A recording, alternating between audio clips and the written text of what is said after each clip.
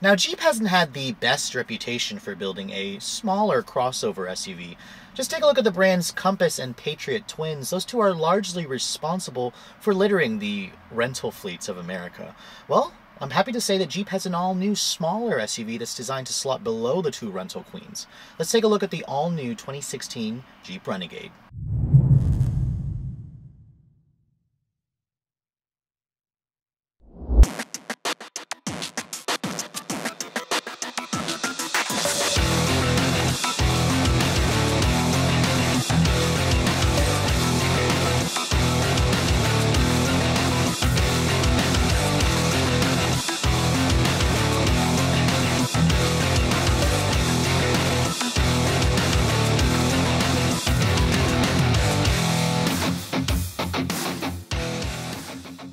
Now here in America, Jeep has a pretty iconic and long following. There's a lot of heritage in this brand, and it certainly shows in every vehicle that the company introduces. Now, unfortunately for the compact Patriot and Compass, those two vehicles never really caught on with the Jeep faithful. I mean, they were essentially just raised versions of the unloved Dodge Caliber. Now, today the Compass and the Patriot are still available. However, most of you will find them typically in your rental fleet. So when the company was looking to introduce an all-new subcompact SUV, Jeep went for a little bit of help from their Italian cousin Fiat.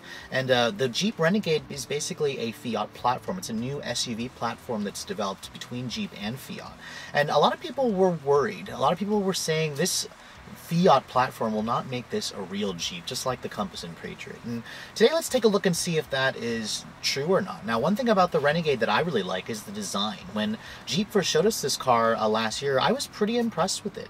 I think it looks very, very cool. It looks pretty much like a miniature Hot Wheels car that is brought up to a real-life size, and I love the design of the Renegade, especially compared to somewhat bland vehicles like the Trax and the HR-V, and it definitely looks much more interesting than the weird look of the Nissan Juke, for example. Now you can see the front end of the Renegade has the family resemblance to every other Jeep. It's got the same 7-slot grille, the circular headlights that basically has been on Jeeps for years, and I think it looks fantastic. I think it looks like it's the perfect size vehicle to really, put in the urban environment if those of you live in this big city, for example. Now, looking around the overall proportions of this car, it's a pretty small vehicle. It's about 166 inches long, which makes it about a couple inches shorter than the Mazda CX-3 and Honda HR-V, despite the fact that this vehicle looks a lot bigger. Now, one thing you're going to notice about the Jeep is it's a lot wider. It's about 74 inches wider. That makes it about 6 inches wider versus the Honda or the Mazda, and that's a pretty big substantial difference. Now, looking around the rear, it has a very traditional boxy look, and I like that particular look. It makes this car funky. It makes it cool. It certainly makes it stand out in a sea of cookie cutter crossovers that tend to populate this segment. Now, in terms of the trim levels, the Renegade is available in several. My particular one is the top of the line Trailhawk. Now, this is the one to get if you are looking for the trail rated Jeep. As you can see, there's trail rated badges on the side. This particular model does add a couple of things such as the all-terrain tires. It gives you about an inch lift in the ground clearance. This vehicle offers almost 9 inches of ground clearance, so that's really unheard of in a class like this. So in typical Jeep fashion, they do promise off-roadability, and the Renegade, for the most part, looks like it's willing to deliver. Now, one thing about the Jeep Renegade's design is there's a lot of Easter eggs in the design. What I mean by that is you'll find several Jeep heritage badges. You'll find the Jeep 7-slot grille and the tail lights. You'll find a Jeep 7-slot grille in a lot of the window trim. There's several different Easter eggs that you can find throughout the interior, and even in the fuel tank you'll find a little spider with the Chow badge, or the Chow sign that goes back to its Italian roots. Now, the Renegade has certainly been a pretty big hit for Jeep. A lot of consumers really took to liking to the car, and it's been doing pretty well in terms of sales, but for now let's take a look at the interior and see if it has that traditional Jeep strengths or weaknesses. Now, my particular Renegade does have Chrysler's smart key access system, so all you have to do is keep this Jeep key fob on your person or in your purse, and to lock the car you have to push this button right here. That locks the car for you. To unlock it, just touch the back of the handle and that unlocks the car for you. Now, looking at the interior of the all-new Renegade, you can see it's certainly got as much character as the cute little exterior. There's a lot of design touches in here that certainly make this a lot more interesting versus some of its competitors. My particular Trailhawk does have what Jeep calls is like a premium leather package that gives you the leather seats. The Trailhawk in general will give you the red contrasting stitching, and then of course the Trailhawk badges along with the red trim throughout the cabin. Now you can see the step-in height of this car is very nice. It definitely has that higher seating position than the HRV or the CX-3 that I've tested earlier this year. And you can see overall I'm pretty pleased with the interior design. It's certainly unique, it's certainly interesting, and when you shut the door, it has a pretty solid thunk, so I'm happy to say that the overall impression of quality here is pretty good. Now, like I said earlier, my tester does have the push-button start. I'm not really a fan of this button here. It's about a $250 option to get the push-button start. It looks kind of cheap. I kind of wish the Jeep had put it over here and made the button made of a different material versus this plastic. But you can see, to start it up, all you have to do is put your foot on the brake and push the button to start the engine. Now, it's been a while since I've tested a modern Jeep, so this is definitely a new experience for me. I never typically was a fan of Jeeps in the past for their cheap interior quality, their lackluster build quality. But you can see the company has made some pretty great strides to improve that. The gauges are pretty nice to look at. I really like the detail that Jeep goes into. Like, for example, the splattered mud look of the Redline in the tachometer is certainly very interesting. It certainly makes this vehicle a lot more fun. And overall, the ambiance interior is pretty nice. And regarding the materials, this dashboard is actually soft touch. It's an entire piece of soft touch plastic, so I was pretty surprised to see that. The door panels here, unfortunately, are hard plastic, but down here it is leather stitched where your elbows are going to rest. There's a nice silver painted accented door handle there. The windows are automatic up, down, one touch for the driver and the front passenger, so it's nice that Jeep gave you that. Now you can see the steering wheel actually comes basically off of the Grand Cherokee. It's a pretty nice thick rim steering wheel. The leather feels really good. It has the same contrasting stitching. Some nice steering wheel controls. I still am not a fan of the Chrysler audio controls on the back of the wheel. It requires you to basically memorize what they do. There's no labeling, of course. Now you can see the rest of the center stack here certainly has a little bit of a mismatch of parts from different companies. The lower controls here for the HVACs are actually from the Fiat corporate parts bin. You can see my tester does have dual zone automatic climate control. You do get that when you get the leather feature package. The limited trim also gives that to you as well. My tester also has the cold weather package that gives you a heated steering wheel and then 2-level heated front seats. There's no cooled seats available, of course. This is Jeep's entry-level subcompact SUV. Now you can see the seats are actually quite comfortable. I'm pretty happy to say the leather feels really good. They have good bolstering, good support. The headrests do not adjust forward or anything like that, but they are nice and large to, give you that neck protection, that neck support, of course. There's a nice grab handle here, and then, of course, there's lots of Jeep heritage cues. You can see since 1964, in case you forget when this company was born. You can see the Jeep 7-slot grille and headlights in the behind the rearview mirror. Down there, where the windshield wiper is, the base, you can see there's a little Jeep car going up a hill. So again, there's lots of little Easter eggs throughout this cabin just to make this a little bit more of an interesting design. Now, looking at the media center here, my particular tester does have an optional Uconnect 6.5-inch display with navigation and the upgraded 9-speaker Beats audio system. And again, it is pretty class competitive. Chrysler's Uconnect has been getting some pretty good reviews. The system itself is pretty easy to use. The map for the navigation is actually Garmin. So if you guys are really used to using Garmin in the aftermarket, you're going to feel basically right at home when you use the system. You can see your radio sources here are pretty typical: Sirius XM, FM, AM. If you go to your media sources here, you can go to your Bluetooth streaming audio. It has USB, of course. There is no CD player, as I'm seeing in this vehicle, so it looks like Jeep has gotten rid of that, which most people honestly don't use CDs today anymore anyways. But overall, the touch response here, if you go to the apps, there is a wireless hotspot in here, and then you can also look at all the different apps if you want to go through, Pandora, your Yelp. The system is a little bit slower to populate, but overall, I'm pretty pleased with the touch response of the system. It is better than some of the competing other American brands, although some of the buttons here are a little bit small. The 6.5-inch screen is certainly a lot smaller than the 8.4-inch screen that you're going to get on the bigger Jeeps, such as the Grand Cherokee. Now, looking at the center console here, the glove box, it's a pretty large glove box. It's not lined with felt, but it's damp, so there's really good storage space. There's also good storage space down here, your USB, a 12-volt, and then, of course, the Trailhawk model will give you a selectable four-wheel drive system with a four-wheel low switch. So this is a real four-wheel drive system, and you can switch between automatic, you can switch between sand, snow, mud, and rock. So again, the Renegade is trail rated, and this is one of the reasons why you would pick the Trailhawk model to give you that selectable four-wheel drive system. Now, my tester does have the company's 9-speed automatic transmission with a manual mode. There is no sport mode here, but I do like the large shifter.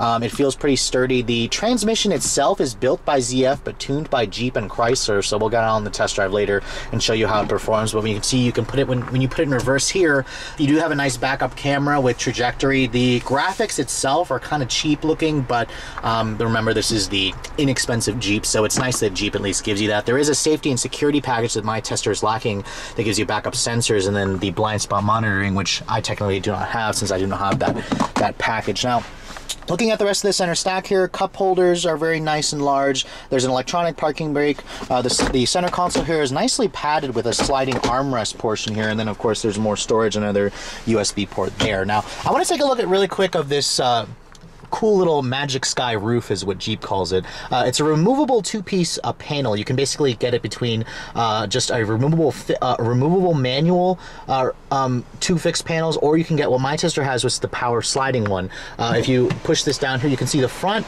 it works like a sunroof basically. One thing I don't like is the fact that there's no glass portion here, so you can't actually let the sun in without opening this. But if you want to open this panel here, you want to take basically these little hex keys. I'm not sure if Jeep actually gives this to you. This is something that I actually had in my house, but to open the panel, you have to stick this little key in here and get it in the slot, and then when you turn it, it opens that little latch there. Then you can just push the panel up and then basically remove the panel. Now, I'm not going to do that because the panel is a little bit heavy, and you do need to actually get out of the vehicle to open the panel, so it is a little bit of a pain to get the panel actually back to fit. But you can see here, when you want to open it again, just push this button here. It's an additional $300 if you guys want this power opening feature, and I would highly recommend it, as the panels themselves are a little bit of a pain in the ass to open, and you can't exactly do it at a stoplight. And if it rains, by the way, you better basically make sure that you can get out and put the panel back on. You can see I've taken the rear panel off, which does let in a nice amount of light, but again, if it rains, you're basically going to be screwed if it starts pouring and there's nowhere where you can pull over where it's covered, so you can protect the interior of your vehicle. Now, overall, the front seat area has very good visibility, very large side mirrors. It has a really nice commanding view of the road. The seats themselves are they sit pretty high up, and you can feel the width of this car. This feels a lot wider than the HR-V and the CX-3 and the Juke. So if you guys are looking for a more substantial feeling subcompact SUV, the Renegade certainly fits that bill. Now, taking a look at the rear seat of the Renegade, it is a rather tight rear seat. It's about the same size in terms of space as the CX-3. You can see that removable panel adds a good amount of light. So if you guys have good weather like me for today in the 70s, you're going to want to take off those two roof panels. I personally actually like to leave the front one on and just slide it open. I thought it's a nice compromise, and it keeps the wind buffeting down to a minimum, as there's a little pop-up wind deflector that pops up when that sunroof portion is open. Now you can see there is a couple of more Jeep Heritage Easter eggs here in the speaker grills. There's another 7-slot grill. There's more red stitching back here, and you can see, stepping back here, there is a decent amount of leg room and foot space underneath the front seat, so it's not terrible back here. There is an actual household power outlet in the rear seat area, so it's nice. There's no rear seat vents, of course. When you shut the door, it has the same solid thunk. There is hard plastic here, but at least it is leather stitch right there where your elbows are going to rest. And then Jeep, as you can see, gives you two map pockets. There is no armrest right here, but the seats do fold down in a 60-40 split manner. Now, checking out the cargo area of the Renegade, you can see it's a pretty small and tight cargo area. This kind of reminds me a lot of the CX-3 in terms of its space, but you can see the boxy design certainly gives you a little bit more usable space. Now, one thing that you're going to notice is this portion right here is actually for the removable roof panels. It does take out a good chunk of your space when you do actually store stuff or store the roof in there, so keep that in mind if you guys are planning to use this for cargo. Now, with the second row seats folded up, you're looking at about 18.5 cubic feet of space. Fold them down and you will will get about 50 cubic feet of space. So when you fold down the seats, the Renegade does offer a decent amount of cargo space if you do have it taking over a little bit by that storage area. Now, if you look underneath this thing, the Renegade actually does come with a full-size spare. That's really unheard of in this class, but it's the fact that this is the Trailhawk model. Jeep gives you a full-size matching spare in case you guys get into trouble while you're attacking those trails.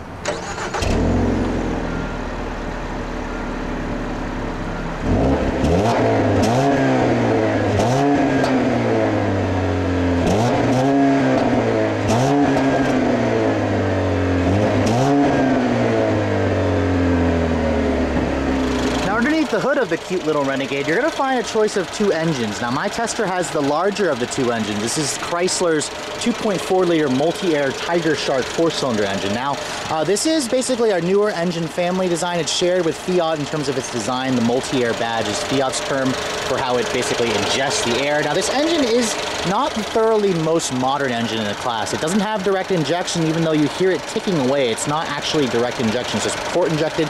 It's a single design instead of double overhead cam. It does have 16 valves. The power output numbers are pretty much class competitive, 180 horsepower and 175 pound-feet of torque. Now, the 2.4 only comes with Chrysler's 9-speed automatic transmission. You can take your pick between front or trail-rated 4-wheel drive, like my tester. The 1.4-liter turbocharged engine that comes from the Fiat 500 Abarth, for example, is the base engine. That engine only comes with a 6-speed manual. That's probably the one I'm more interested in driving, as you can get the 2.4 or the 1.4 turbo in front or all-wheel drive. The Fiat version of this car, the 500X, does not offer the 6-speed with 4-wheel drive like the Jeep does. Now, fuel economy is also a concern with this class, and the Renegade gets basically average gas mileage numbers. You're looking at about 24-31 for that 1.4 6-speed manual with front-wheel drive. This 2.4 with all-wheel drive is significantly heavier. In fact, the Renegade itself is a pretty damn heavy vehicle. This vehicle weighs about 3,500 pounds, which is 600 pounds more than the Mazda and the Honda. So Jeep does have, it looks like it's been packing on the Twinkies, and this car is a little bit overweight, but it is a wider and wider vehicle, and it has more heavy off-road gear. So fuel economy for this one's rated at about 21, 29, about 24 combined, which is below average at that point. A lot of compact, larger SUVs are going to get better gas mileage, but at least this 2.4 drinks regular gas. Let's get out on the road and see how it all works together, shall we?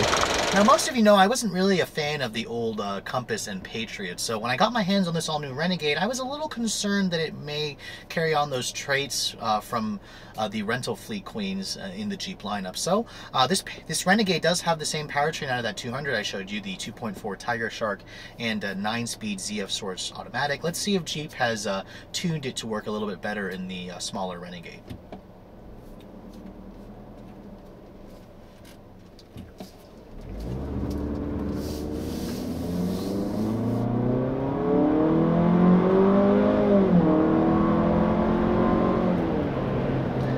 Now, the Renegade is pretty heavy for a vehicle of this caliber. It weighs about 3,500 pounds in this Trailhawk trim with all-wheel drive, so it does make it about 300 pounds heavier than the 200 that I showed you guys, and you can pretty much tell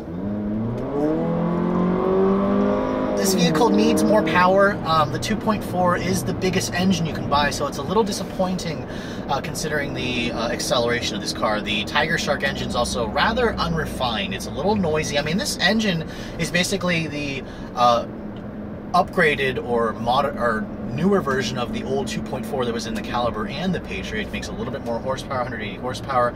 But really, I could forgive the engine. What I can't forgive is this 9-speed automatic. The programming and the tuning is just all wrong. It's really jerky. It's somewhat slow to shift. Really, to get it going, you have to literally floor the accelerator pedal, and then the transmission will clunkingly get out of its top gear and give you a little bit more power. But honestly, Jeep really needs to work on reprogramming, retuning the overall programming of this transmission.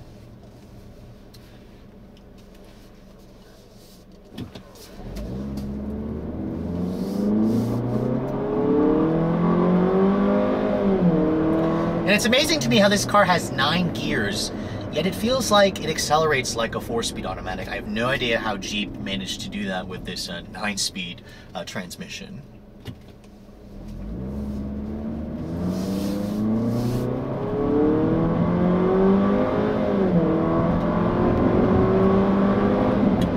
with your foot to the floor and having a lot of patience, the Renegade will get to 60 in about 10 seconds, which is honestly probably around the same as that HRV that I showed you guys. So, I mean, in terms of class competitiveness, you're not going to be buying this car to go racing. It's not designed to go fast. But I will say that, you know, most buyers demand or expect, you know, an adequate level of power. And this car feels adequate probably about 50% of the times.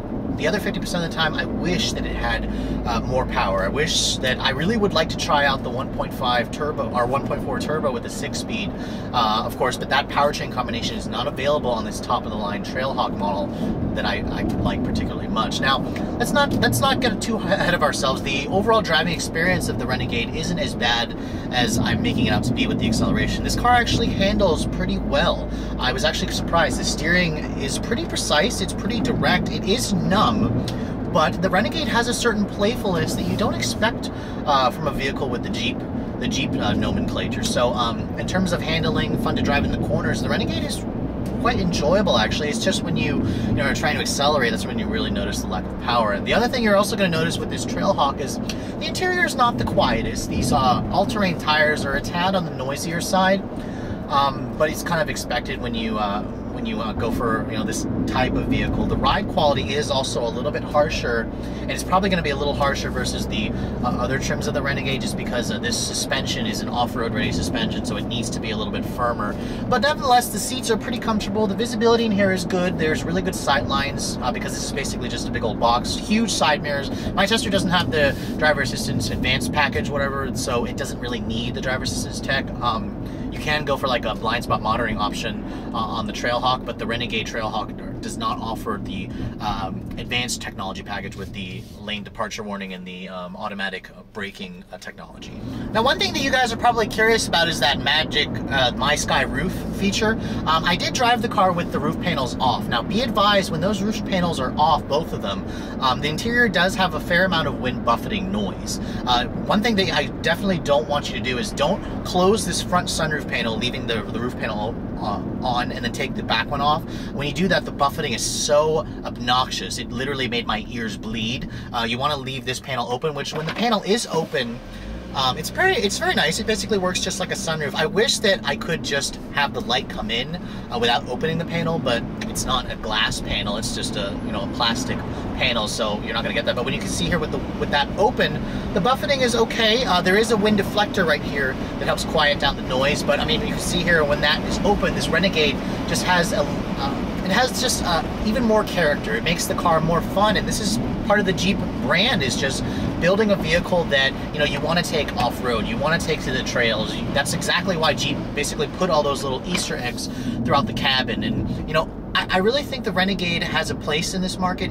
A lot of you are probably wondering, is this a real Jeep? Does it feel like a real Jeep? And I think it does, in terms of its handling and its feel. The car has a very SUV-like, planted, substantial feel. I mean, you're going to get that from the 6-inch wider body. I mean, the Renegade, honestly, at 74 inches wide, it's a pretty wide, small SUV, probably the widest in the class. And, you know, it gives the car a more aggressive, more masculine feel from behind the wheel. Really, it's just the powertrain, you're going to be let down. But, you know, most Jeep buyers, they don't really buy it to go fast. You know, you got to get the Grand Cherokee with the V8 or the SRT8 if you're looking for a fast Jeep. But, I mean, honestly, I think Jeep has done a pretty good job with the Renegade. It has the most character in the class. It has the most off-road ready suspension. It's the most trail-rated vehicle. And it's also probably one of the best looking in the class. So in terms of those strengths, I think Jeep has done a really good job. Now, regarding the pricing of the Renegade, Jeep's smallest SUV actually undercuts a lot of its competitors. You can get a base Sport with 2-wheel drive for about just under $18,000, plus destination, of course, which is $1,000. Now, keep in mind, if you guys go for that base model, it'll have steel wheels. It won't have air conditioning or cruise control, which is one of the few vehicles on the market that doesn't offer air conditioning. If you want that, it's like a $1,500 package you have to add on, which honestly at that point you're going to be pushed back to the base price of the HRV, the Juke, the Crosstrek, and the CX-3. Now, my particular Trailhawk model is the top of the line model. This one only comes with 4-wheel drive. If you want a Renegade with 4-wheel drive, it's going to cost you $2 grand more on the other trims versus the Trailhawk comes standard with 4-wheel drive. It starts at just under $26,000, about $25,999. $1,995. Now, of course, my tester has several options on it. It's got a $1,500 premium leather package. It's got a nav package for about $1,300. The sky roof is $1,400. Remote start is also included in mine for $200. And then the hood decal on the front is also another $200. All in, mine's just over $31,000, which makes the Renegade actually more expensive than a lot of its competitors. Only the CX-3 can get up to that level. Subaru's Crosstrek, also the XV Crosstrek, can get pretty expensive, but it is a little bit bigger than the Renegade in terms of overall size. But I mean, in terms of the pricing, the Jeep Renegade is, you know, a good deal if you guys go easy on the options. Just keep in mind that you will have to be dealing with the plagues of this 9-speed auto, but if you guys are looking for something that has all this character, the Jeep's pretty much in a class of its own. Now, the fuel economy of my particular tester is not rated pretty highly. Now, the computer's been saying I've been averaging about 30 miles to the gallon, which honestly I think is a little too enthusiastic about that number. It's a little too far-fetched. I've been averaging, according to my own calculations, about in the low 20s, or 21, 22 miles per gallon. Really, the problem is this engine. You have to push your foot down all the time to get it going, and that really makes that suffer.